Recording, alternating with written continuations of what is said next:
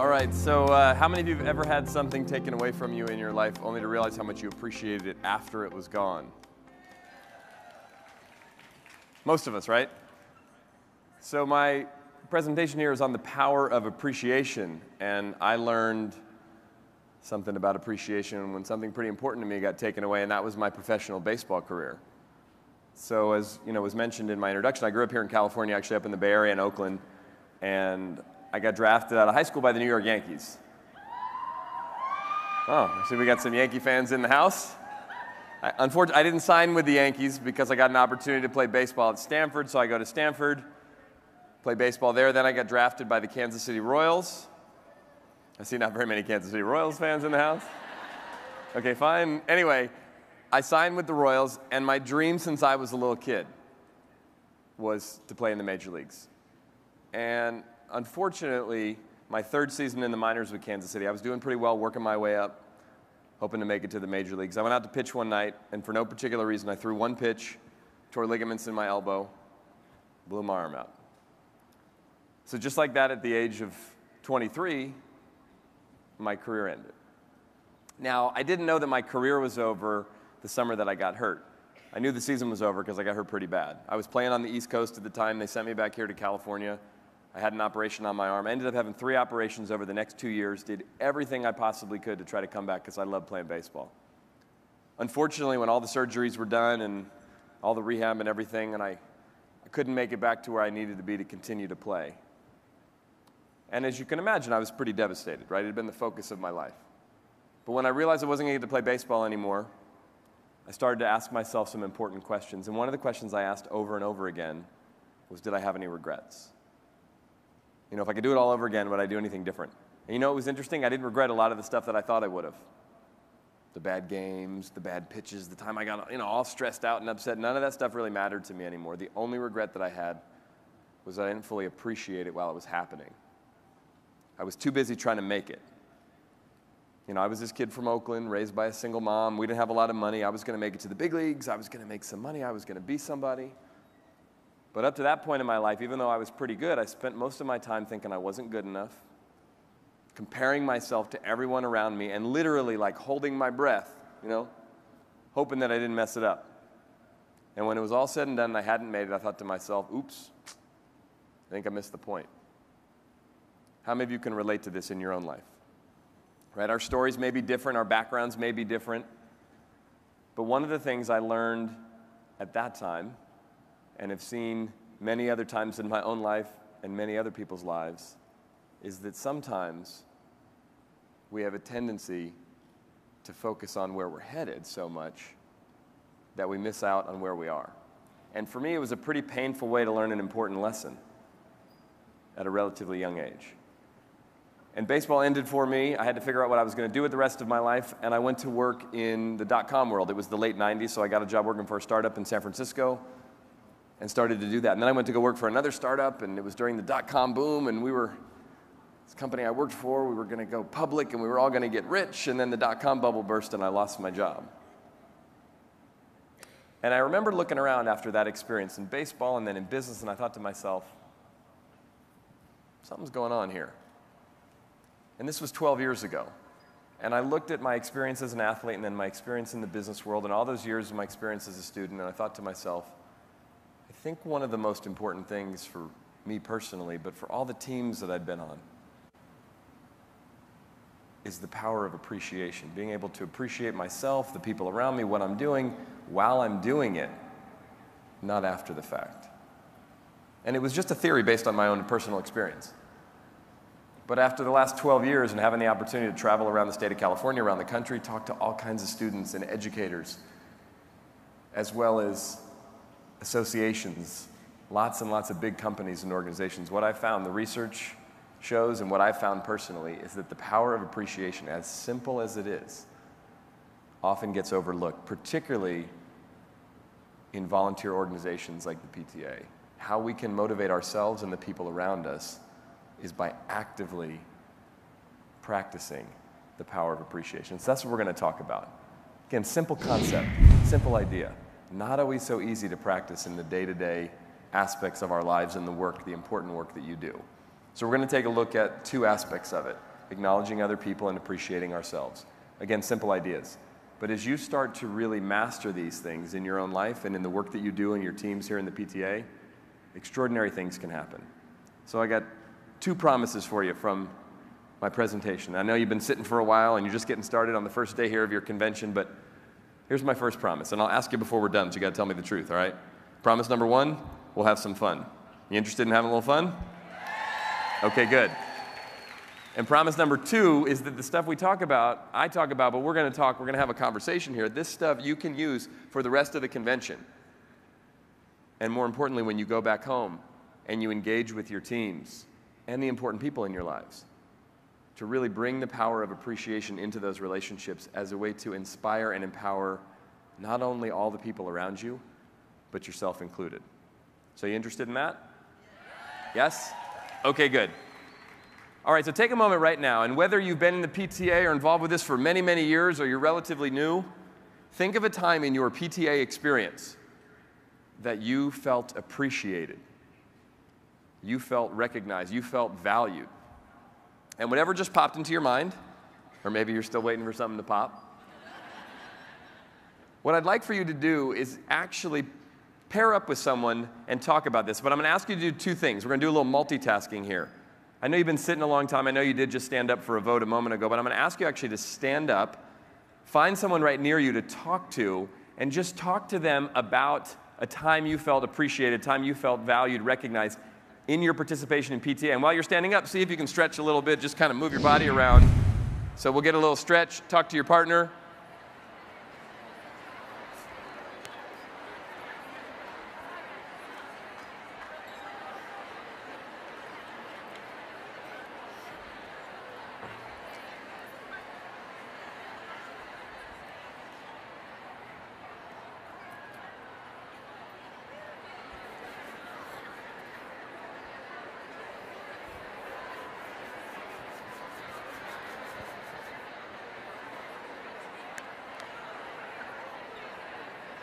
All right, make sure you switch so both of you get to talk.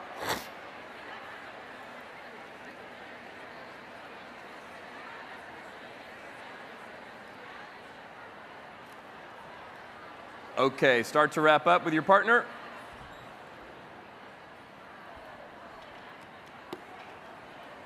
And go ahead and stop.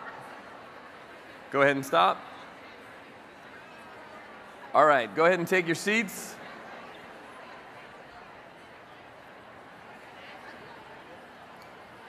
Okay. So, did everybody get a chance to talk a little bit about a time you felt appreciated? Yeah? How'd that feel? It feels good, doesn't it? It's a really simple concept in life, but that when we focus on and talk about and think about positive things, it makes us feel better, right? But here's something, I love asking this question of people. Because when I ask this question, I get all kinds of different answers, but a time that you felt appreciated, a time you felt valued, recognized. Here's one common theme, whatever people say in response to that. It's something personal and meaningful to you.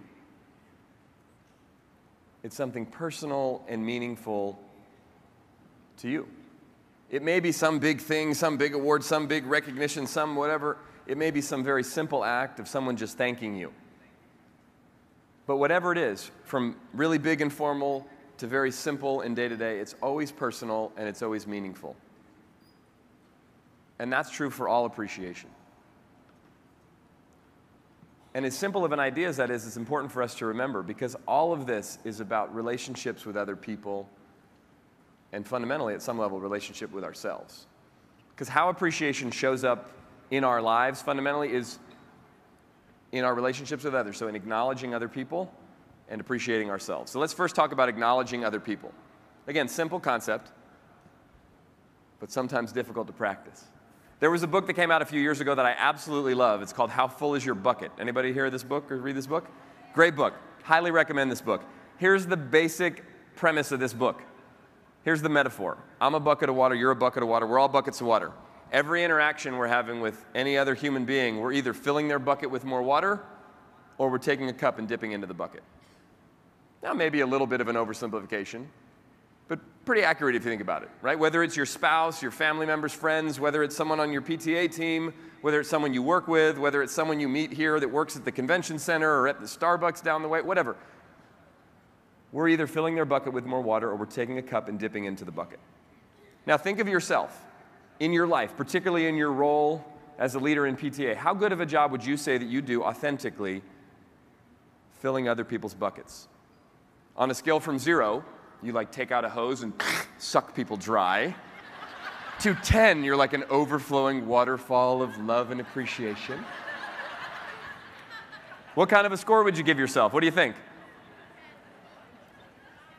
Okay, I hear some people yelling some numbers. I know a few of you are like 2s and 3s and you don't want to say that out loud, right? Or maybe you think, no, I'm a 9, but you're afraid to say that because someone might go, no, you're not. Not with me, right? But now some of us know, and I would imagine those of you in this room, given that you're not only in the PTA, but a leader in the PTA here as a delegate, engaged to the level you are, this is probably something that a number of you are strong at, personality-wise. And then there may be some of you that know, wow, this isn't something that I focus on as much. But whether you consider yourself really strong in this area or there's definitely some room for improvement or whatever the case may be, when I talk to people about it, most people will admit to me 2 things. Number 1, I could probably do a little bit of a better job. And number 2, if I'm really honest about it, sometimes it's difficult or challenging to appreciate and acknowledge other people. At least certain people, right? So think about it for yourself, and think again about your team, your PTA team, and you could also think about your family and your friends and maybe where you work or whatever the case, but think about what makes it difficult or challenging to acknowledge and appreciate people authentically. You know, as I've traveled around, and I wrote this book on appreciation called Focus on the Good Stuff. So I have this conversation with people all the time, and I'm always interested. And I've found that there are a number of things that get in our way culturally from really acknowledging and appreciating other people. And the thing about it is, if we can identify some of the things that get in our way, as it relates to appreciation or anything else, we can actually start to move beyond it. One thing that gets in our way is, as a culture, we love negativity. Have you noticed? We're like obsessed with negativity. You know, one of my favorite places on the planet to come is right here in Anaheim, right across the street, Disneyland. I love Disneyland. We're huge Disney fans in my house. My wife, Michelle, and I have 2 little girls, Samantha, who's 6, and Rosie, who's 3.5. And we live up in the Bay Area. But we've been down, I think we've been down here like 8 or 9 times, right? The first time we came, the girls were so little, we thought, oh, they won't care, they won't get it. Well, my wife and I got so excited. We hadn't been to Disneyland in like 15 years. We were like, let's go again, But here's what's amazing. And any of you been over to Disney yet so far in the last couple days? Okay. Any of you planning to go while you're here? Okay, good. Some of you I know live down here. You're like, I'm not going to Disney, thank you very much. I've been. Whatever the case is, any of you who've been or if you go, pay attention to the conversations happening at Disneyland. There are 3 primary things that people talk about at Disneyland, and I pay attention to this. 3 primary things. Number 1, people talk about how expensive it is. Number 2, people talk about how long the lines are. And number 3, if it's warm, which it probably is going to be, they talk about how hot it is. This is the happiest place on earth. Are you kidding me? Right? And the thing about all 3 of those things is if you didn't know those 3 things existed at Disneyland before you came, something is odd about you, right? But that's what we do. It's way more socially acceptable for us to sit around, even at Disneyland, and talk about how bad things are. And the thing about, look, there are serious challenges going on in our world. I don't need to tell you guys that. You know that. There are serious challenges in the state of California. There are serious challenges in our schools, right? I grew up going to schools here in California, inner city schools in Oakland. I work with a lot of schools and school districts here in California. I am very aware, intimately aware, and have young children at home, so intimately aware of some of the challenges. I applaud you for the work you're doing, absolutely. But one of the things that we got to all pay attention to in our lives personally, in the work you do here in the PTA and any other work we're doing, is that our negativity about stuff, even if it's justified, even if it makes sense, it gets in the way and usually comes out in the form of complaints. And if you talk to any really successful or fulfilled individual or team and any extraordinary leader and you ask them, what's the key to your success? You will never ever hear them say, complaining. We just complained our way right to the top. But we got to pay attention to our own negativity, because sometimes our negativity actually gets in the way of solutions, actually gets in the way of the effectiveness that we could have with our team members, with the people around us. And sometimes just shifting our perspective away from the negativity, disengaging in it, noticing when we're doing it. It's amazing what happens. My wife called me, Michelle called me about 1.5 years ago in my office one day, and she was laughing, and I got to tell you what happened today.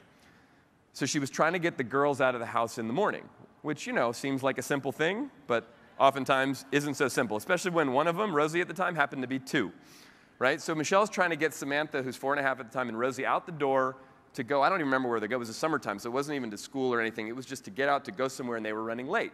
So as you know, right, with young children, so Michelle's trying to get in, Rosie is throwing a fit in the house. And she's trying to get her out of the house, and she's throwing a fit, and she's just being really difficult. And finally, they get out to the car, and Samantha gets in the car and in her little booster seat and puts her seatbelt on, and Rosie won't get into the car seat. And it's one of these, Michelle's out in front of the house, so she's trying not to make a scene for the neighbors, but trying to get the 2-year-old in the car seat. And she said, I'm just losing it. I'm just about ready to lose. I can't fit, she won't get in the car seat. She's throwing a fit. She's doing all this stuff. And at the time, we were teaching Samantha some things about what to do in case of an emergency and what to do and all these things, right? And Samantha, the 4.5-year-old, sitting in her little booster seat, calm, very quiet, as her sister Rosie is doing the number she used to do when she was 2, she turns to my wife and very calmly says, Mommy, I can go inside and call 911. To which Michelle said, in the midst of Michelle being so irritated and frustrated at Rosie's fit, when Samantha said that, she burst out laughing. And she's like, I was laughing so hard, I thought I was going to pee in my pants. I was laughing. She's like, I couldn't stop laughing. I'm laughing. When I finally sort of gather myself, I look. Rosie had stopped throwing a fit and had crawled up into her car seat and was just sitting there, waiting for Michelle to buckle her in. And Michelle then said to me, maybe me getting all upset and irritated about it wasn't helping the situation. But that's part of the thing. Our negativity, our frustration, even if it's justified, often gets in the way. So that's one thing that gets in the way of us acknowledging and appreciating other people. Another thing that gets in our way of acknowledging and appreciating other people is that, and I don't know, tell me if this happens with your group or your team. And again, think of just your PTA group. Do people ever gossip around you? Okay, just checking, right? So yeah, gossip is a big one that gets in the way, right? And we love to gossip. Our culture, we love to gossip. You know what I mean? So you have your meeting, and people are starting to leave the meeting, and there's a few people left, and then some of your people are left in the room, and you say, okay, good, close the door. Let's talk about how we really feel. Can you believe she said, I couldn't believe she said that. What is wrong with her, right? You know what I mean? And the thing about gossip is it seems benign at first. And it is. But ultimately, it starts to become more problematic. How many of you are new, relatively new, just say within the last year, to your PTA group? Raise your hand. Okay, great. So you're new to your group. So you come on board newly. People are excited. You bring new energy, right? And then you start to get trained in whatever you get trained, right? Or maybe that you don't. I don't know. They tell you something. Here's how we do it. Here's our policies and procedures. Here's what your responsibilities are. However organized or unorganized that training may be, you get some kind of onboarding training, I hope, right? But at some point, after the official training, you get what I call is the off-the-record training, right? That's where someone very kindly says to you, hey, let's go out to lunch, and let me tell you how this really works, right? And what they do, and you're really grateful, wow, thank you for giving me the inside scoop, and they start downloading all of the gossip onto you. But what happens is, you come in with a fresh perspective, or any of you are more, you've been around with your group for many, many years. People come in with fresh perspectives, and then we have a tendency, and we don't usually have malintent with this, we influence their perspective with our opinions. And gossip to a team or a group, it's kind of an intense analogy, but I always say that gossip is like cancer.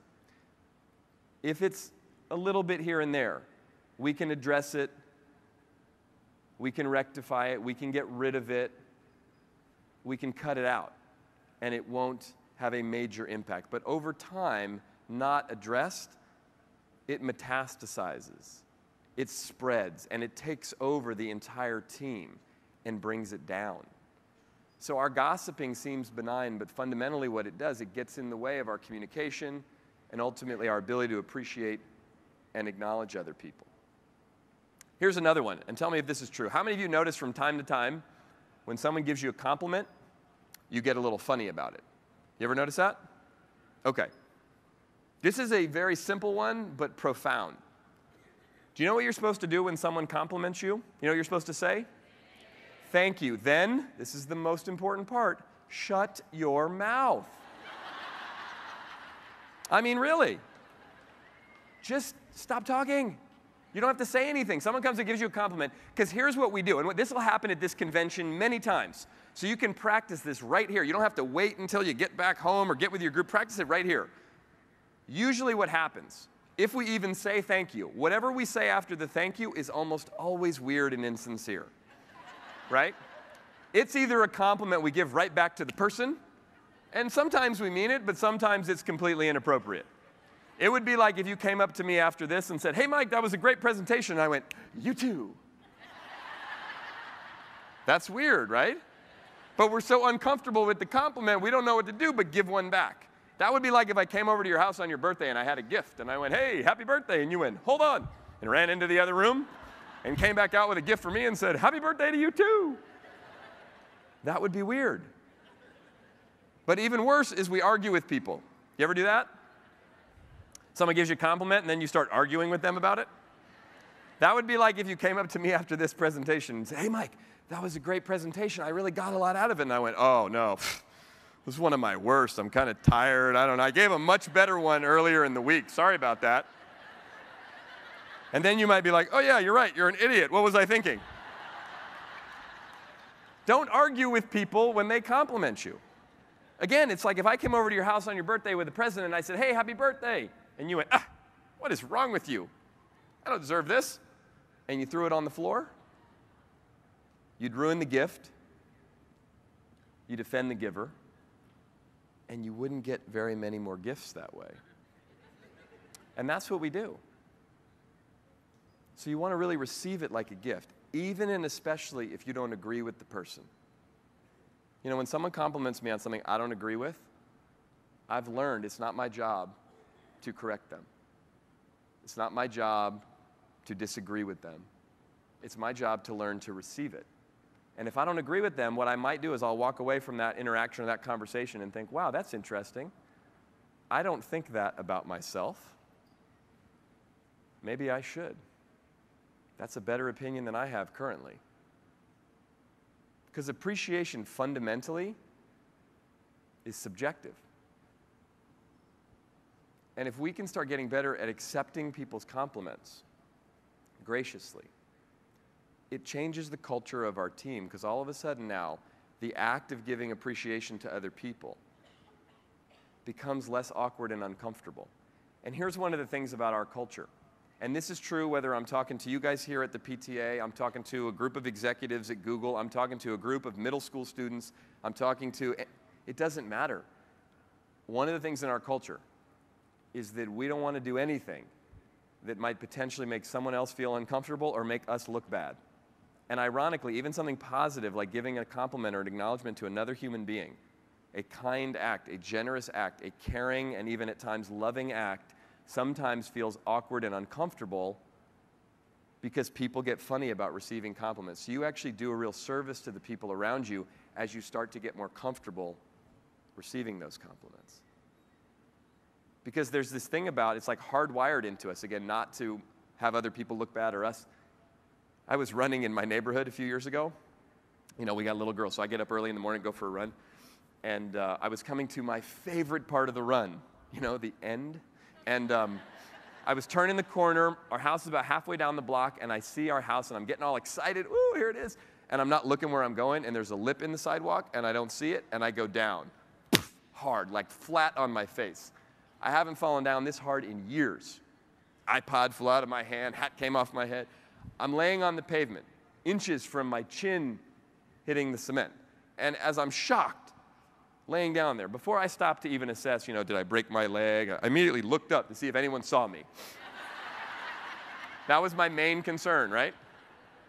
Thankfully, there was no one walking their dog and no cars coming by. And I get up and I'm like a little dirty and I'm a little scraped, but I'm okay. And I'm like brushing myself off and like limping home, literally thinking, at least nobody saw that.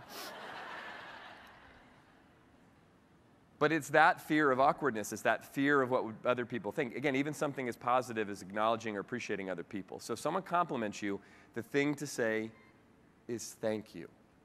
And just let it in. If someone thanks you for something, all you have to do is say you're welcome. That's simple. You want to know the advanced version, by the way? Once you get good at just saying thank you or you're welcome, just receiving compliments, the advanced version is when someone compliments you, you can say thanks for noticing. Ooh. See how that one feels, right? And it's not an arrogant, egotistical thing. It's really like, wow, thank you for noticing that. Thank you for saying that. It's a simple act. It's a profound act. You know, according to the U.S. Department of Labor, they surveyed people in the United States who left their jobs voluntarily and asked them, why did you leave? The number one reason in the survey, 64% of the people said, I left because I didn't feel valued or appreciated. I speak a lot in the business world and even in the public sector about the importance of appreciation. But for you guys here, the important work you do in the PTA, this is a volunteer organization. When I'm talking to people in the business world, I say people work for two reasons. They work for money and they work for appreciation. In a volunteer organization, the money's not there, right? You got nothing. So people tend to work in volunteer organizations to make a difference, to contribute, which is a beautiful thing. But the currency that you have to give as leaders is appreciation, authentic appreciation.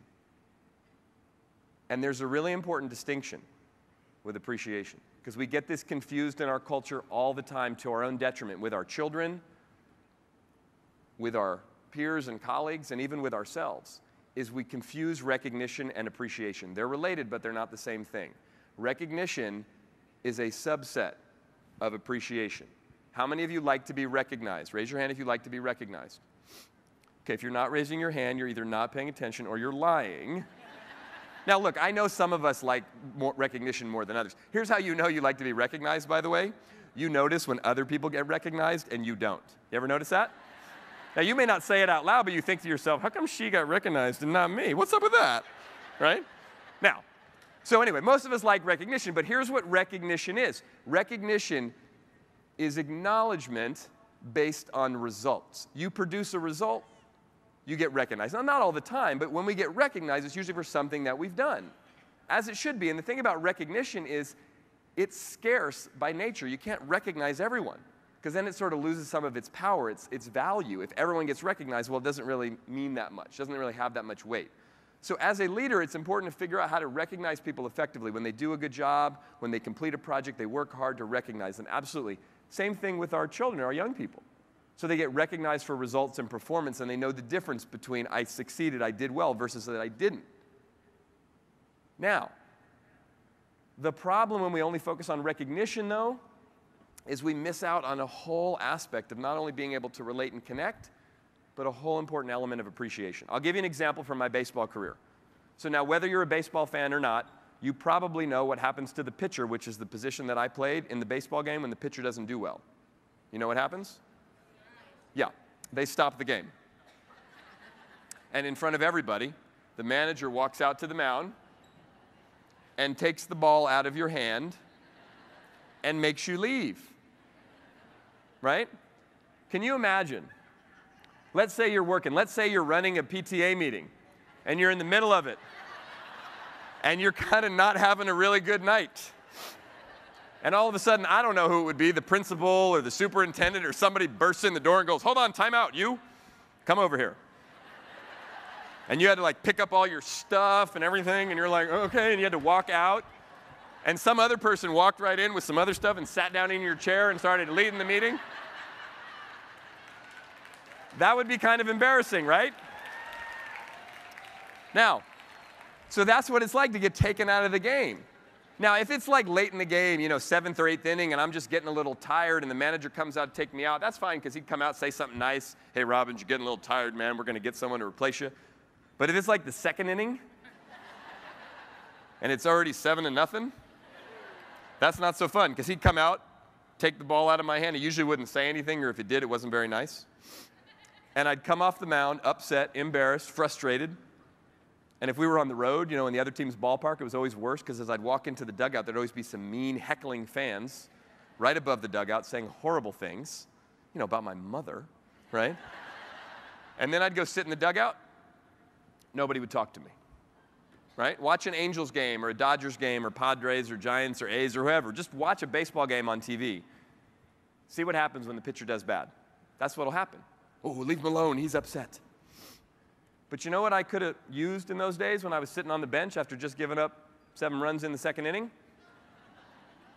A hug. I don't know about a hug, but I mean, it would have been fine with me. It might have just scared some of my teammates, But yeah, some kind of appreciation, not recognition. What are they going to do? Come over and go, hey, Robbins, great job, man. 7 runs in the second inning. Woo! No, I had done a bad job. And in fact, not only did I fail personally, but my failure impacts the team. So our performance, what we do, has impact.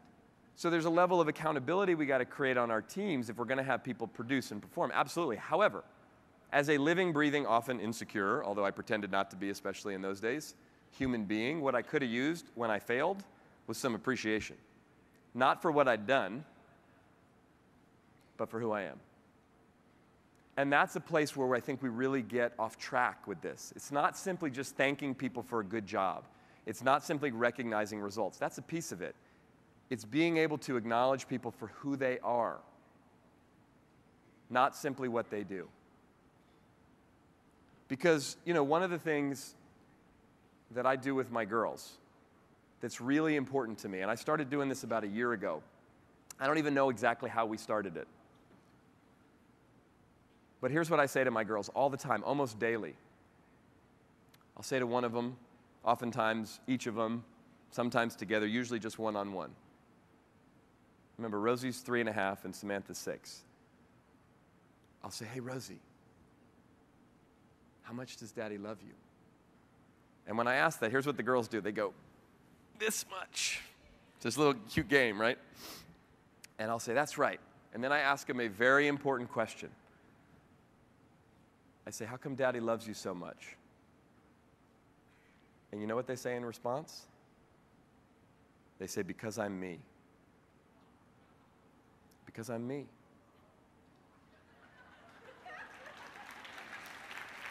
And here's the deal. I say that for them because I want them to get the message that I don't just love them because they're cute. I don't just love them when they listen. I don't just love them when they do what they're supposed to do. But I say it for me for 2 reasons. The first reason is to remind myself, as I will probably have to continue to remind myself through the course of parenting, that I can, especially when they become teenagers, so I've heard, I can love them even when I don't like what they're doing. And the second reason is, my parents did the best job they could, as did my teachers and everyone around me, but I don't know about you, but I did not get that message as a kid. What I interpreted was I was only as good as how I performed. I was only as good as my results. On the baseball field, in the classroom, whatever it was, fill in the blank. And so as I say it to my daughters, I'm actually saying it to them, but I'm saying it to myself, even in my life right now, to remind myself that my value as a human being isn't simply on, did I give a good speech? Did I write a good book? Do people like me? And I think for all of us, when we really break it down on a personal level, appreciating other people, valuing other people, our ability to communicate that, our ability to express that to other human beings, that's what real leadership's about. How do you get the most out of people? How do you get people engaged and inspired to want to partner with you, work with you, join the team, put in the effort to do the important work that you do? You practice seeing who they are, appreciating who they are, and acknowledging that, even if you don't always like them or agree with them. And it's not easy. It's one of the many things that makes leadership difficult, is you got to lead everybody, not just the people you like and agree with. But appreciation is really the key. And by the way, appreciating other people is for them, absolutely, but it's also for you, because it has a big impact. Take a moment right now. We'll do a quick little exercise on this. Close your eyes. Think of someone on your PTA team who you have a difficult time with. Sounds like you have one of those people. But honestly, focus on one person that you find difficult to deal with, you're frustrated with, stresses you out, irritates you. Just think of that person. Hold that person in your mind. And as you're thinking about them right now, notice how you feel thinking about them. Notice the thoughts, the feelings that are associated with that.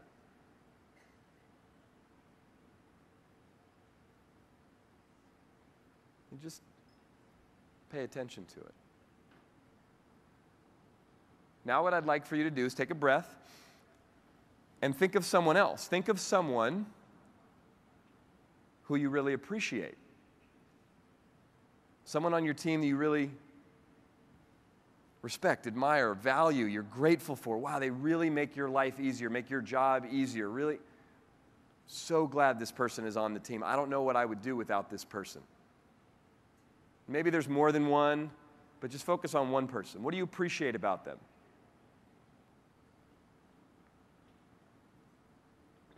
And just again, notice any thoughts or feelings associated with it. Notice even any body sensation, whatever. Just notice how it feels to just focus on someone you appreciate. And take a breath, and now open your eyes. How many of you noticed it was different thinking about the first person than the second person? Right? It's like an understatement. But here's the interesting thing. You just made that up in your mind. I know those people really exist, but you just focused on this person that you don't appreciate, you find difficult or challenging, and notice that you had certain thoughts, certain feelings, certain reaction associated to that. And then when you focused on the person that you appreciate, it was a different experience, right? They've scientifically proven, by the way, that if we hold an affirmative, appreciative thought for just like 8 to 10 seconds, it changes our body chemistry. It changes our nervous system. And we think it's about the other person. And I'm not saying people aren't responsible for what they do or don't do, but here's the deal. You and I focus our attention in certain directions, and that's what creates the dynamic. Because how many of you have ever met someone and thought to yourself, I do not like them? You ever had that experience? Okay, and then you got to know them and you realized, oh, I was wrong. Bad first impression, whatever, right? And you changed your opinion, and all of a sudden the relationship changed. How many of you have ever met someone who really liked them? You know, you might have like fallen in love and married them, and then decided, nope, not so much. You ever done that? Okay.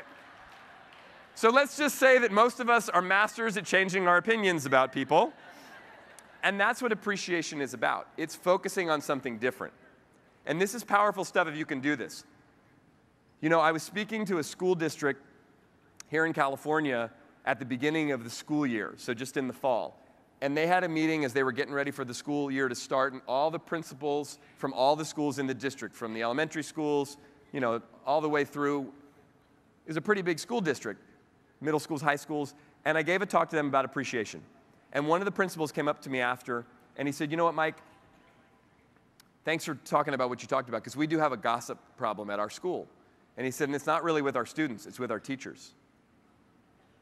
He said, I have a really good staff, and they're talented, but man, there's a lot of gossip and negativity. He said, what could I do? And we talked a little bit, and I gave him a few ideas from my book, Focus on the Good Stuff, and he said, I'm going to pick up a copy of the book, and I'm going to read some of that stuff, and I'm going to see what I can put into practice that would resonate with my staff. So he said he read the book, and then they started to do some things at their staff meetings, and one of his staff members came up with an idea as they started to address their gossip problem. He said, what if we flipped it on its head? He said, let's institute something we call POSSIP. POSSIP, what's that? Positive gossip. And so he challenged everybody, start looking for things you appreciate. Start looking for good stuff happening around the school. Start looking for, some of the teachers were into it, some of them thought it was kind of lame, whatever. They were like, okay, fine. But people started to get into it. And the principal called me after they'd been doing this for about a month. He says, "You're not going to believe it. The culture of our school has changed dramatically." Dramatically. He said, the teachers are looking for stuff. They're trying to find things they appreciate about each other and letting them know, and we're talking about it. Instead of when I walk into the lunchroom, instead of people commiserating and complaining and gossiping, they're actually talking about things. Did you see Mr. Johnson, what he was doing with his third period class? So that's part of what it takes with your team, with your schools, is figuring out how do we focus more on the good stuff about other people. But you know where it starts? Our relationship with ourselves. Fundamentally, appreciation is about us. Because we don't see other people as they are, we see them as we are. How many of you notice from time to time you have a tendency to be a little hard on yourself? Any of you? Okay. Some of you so hard on yourself, you wouldn't even raise your hand for that, right? Don't raise your hand, that looks bad, right? Yeah. So we have a tendency to be hard on ourselves, critical of ourselves. We all have something in our mind, this little voice. I like to call it the gremlin, constantly criticizing. A few of you are going, what's he talking about? I don't have a gremlin. That's the gremlin. But the gremlin is constantly there to have you ever sent an email out to a group of people, copied yourself on it, and realized you made like a really embarrassing typo? You ever done that? And then you hear your gremlin going, they all know you're an idiot. That's the gremlin. You know, and we're not taught to appreciate ourselves. We're not taught that by people who are really well-intentioned. You know, my mother taught me so many really important things. She was the one who taught me, you can't love anyone else unless you what? Love yourself. You know, and it's interesting, I've been thinking about my mother a lot today. This is actually, would be, her birthday. She passed away last year. May 9th is my mother's birthday, and so I feel honored to be here today because my mother actually was not involved in the PTA.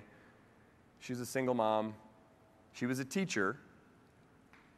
Yes, she was a PE teacher. My mom was a PE teacher. She taught me how to play baseball, actually. She instilled a love of books. I saw Maurice Sendak passed away on Tuesday. And I was really struck by my favorite book as a kid was Where the Wild Things Are, that my mom read to me over and over and over again. And now as a parent, I have a deeper appreciation for that experience. But you know, one of the things I remember asking my mom when I was a kid, this whole idea of, you know, we're taught, like, don't brag about yourself, right? It's rude. People don't like it. Did you guys get taught that? My mom used to say that to me. And I remember asking her when I was like 8 years old, hey, Mom, how come you get to brag about me? Because she would brag about me all the time, right? She'd say, you can't brag about yourself. And then we'd go play. She'd brag about me to everybody. How come you get to brag about me and I don't? And she said, I don't know. Those are the rules. That's just how it goes, right? So we're not supposed to brag about ourselves. We're not supposed to think too highly of ourselves. But fundamentally, what appreciation is about, it's not about bragging and boasting. It's about recognizing our own value, patting ourselves on the back. You know, one of the things I know about each and every one of you in this room, and I know very few of you do I know personally. Met some of you earlier today at the workshop, some of you back in July when I spoke at the Board of Managers meeting. But here's what I know about every single one of you in this room. You're committed to making a difference. And you probably work tirelessly in your life, not just in the PTA, but in other areas too, where you give of yourself, you give of yourself, you give of yourself, and that's such a beautiful thing. So I really want to acknowledge you for that. And one of the things I know about people who give a lot is one of the places we forget to give to is where? Ourselves. And it's so important. It's so important. You know, I was watching Larry King about 5 or 6 years ago, and he had a guest on named Dr. Andrew Weil. Do you guys know who Dr. Andrew Weil is? Dr. Andrew Weil is a medical doctor, Harvard trained, who opened a center in Arizona about 30 years ago focused on alternative healing. And he's been one of the leaders on the forefront in the alternative health movement for many years. I really like him, respect him, read a lot of his books, think he talks about some really important stuff. And he said something in that interview with Larry King that I thought was profound.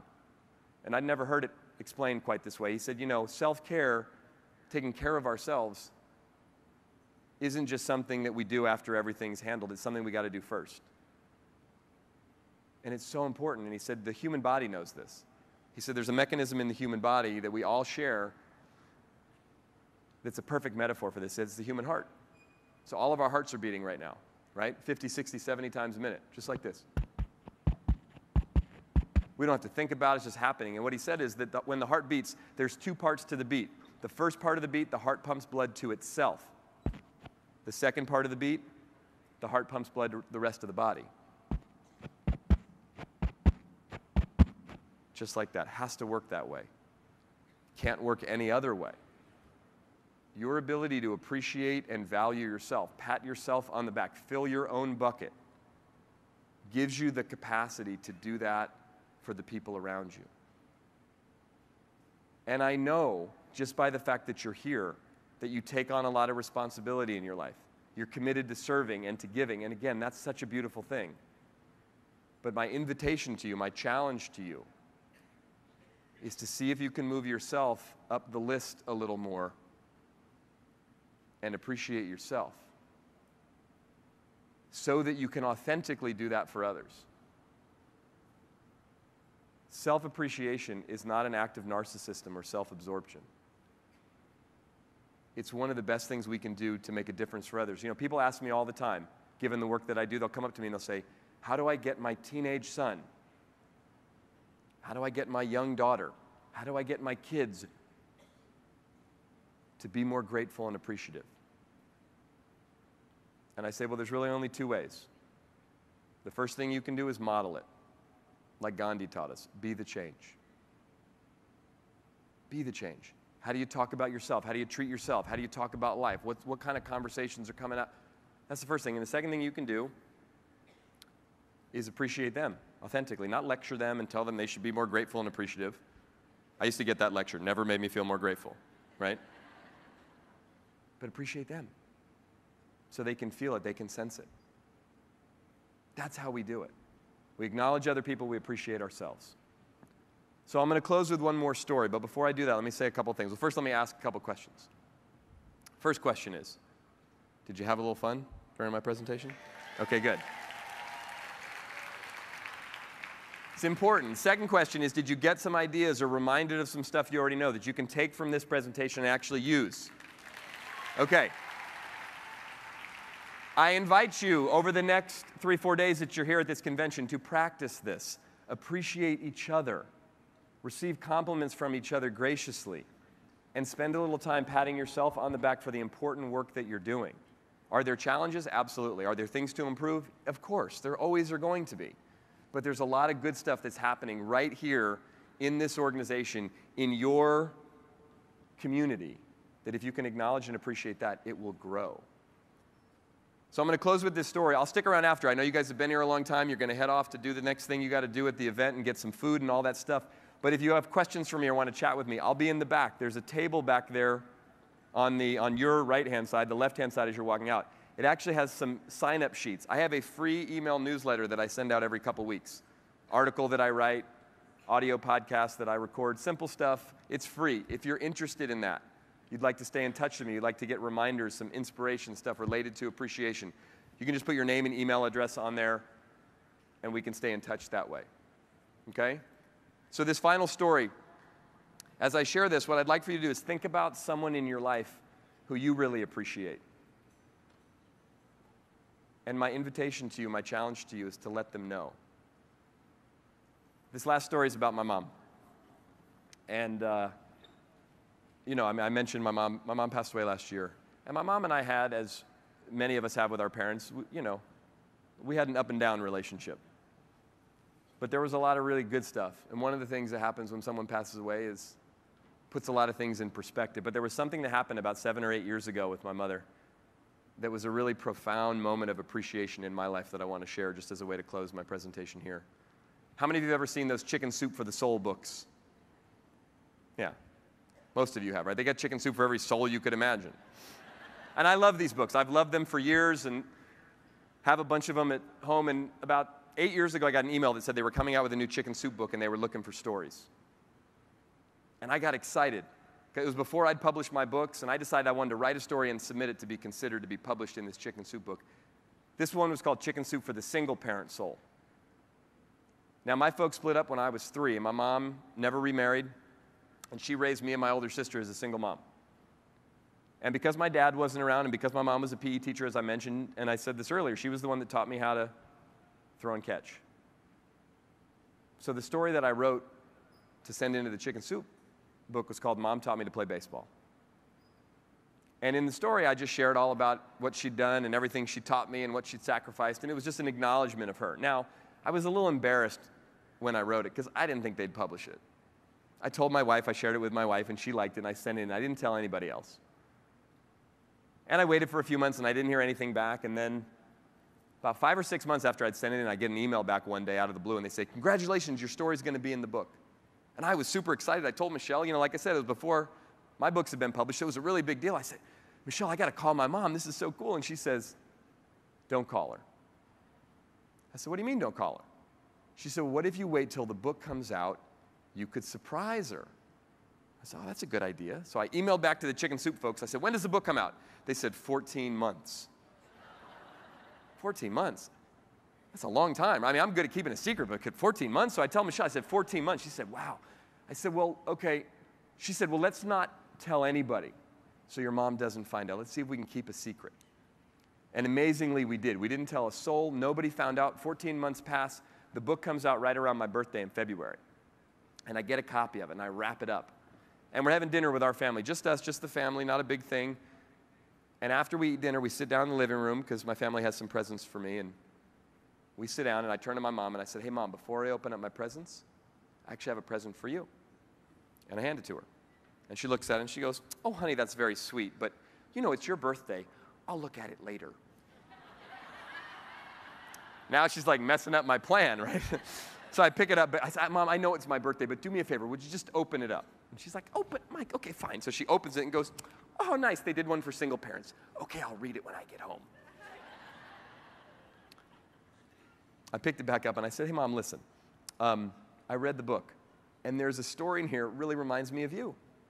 I said, in fact, I put a bookmark. It's on page 294. Would you do me a favor? Would you read it out loud to everyone? And my mom's like, what are you talking about? Now she's sort of flustered and a little annoyed with me. Okay, fine. And she starts to read and doesn't even realize what it is. And the first line of the story says, on June 1st, 1995, I was standing on the pitcher's mound at Rosenblatt Stadium in Omaha, Nebraska, about to throw my first pitch in the College World Series. And my mom looks up and goes, this guy pitched in the College World Series. Totally not getting it, right? And then she starts to read the second line of the story, and she stops. And she looks at me. And she looks at the book, and she looks at me. You could see her brain was working really hard, right? And all of a sudden, her eyes got big, and you could see that she got it. That the story was about her, and that I wrote it. And she dropped the book, and she started to cry. And I leaned over to pick up the book off the floor. By the way, at this point, we were all crying. I picked up the book off the floor, I handed it back to her, and I said, hey, Mom, if you don't mind, could you read the rest of it? And she did. It took her a while. It was pretty emotional for her, for me, for all of us. But my mom read that entire story out loud to everybody. And it was a big deal for me. It's a big accomplishment for me to have that story published in that book. I was proud of that, absolutely. But by far, and especially now, the most meaningful aspect of that was being able to give it to her and acknowledge her like that. That's how powerful it is. Whether we do it in a big dramatic way or we do it in a simple day-to-day way, when we take the time, when we have the courage, and we're willing to look past all the imperfections and challenges and find the things to appreciate about other people and let them know, it's the greatest gift we can give to them. And it's the best way for us to empower not only them, but us and everyone around us. That's the power of appreciation. Thank you very much. Thank you.